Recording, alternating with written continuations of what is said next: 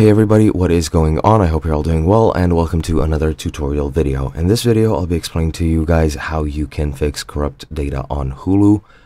This is a PS5 article, however, it is pretty much the same for PS4, and I'll be showing you how to do it on a PS4. First and foremost, Hulu is an online-based subscription-based service for streaming videos such as movies and TV shows.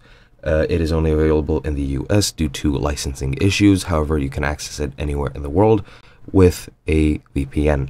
Now, what might happen if you're watching it from your PS4 or PS5, your data might get corrupted. And this is a somewhat common problem, which I've seen people have. And there is a pretty easy fix.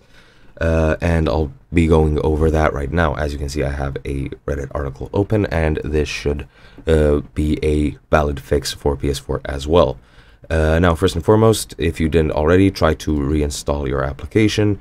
If it doesn't work, then follow this tutorial. However, it should work just by that.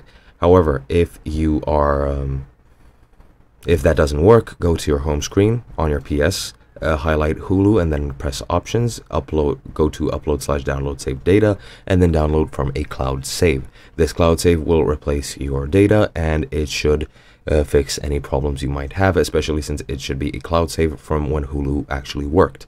As you can see, this guy had problems from March.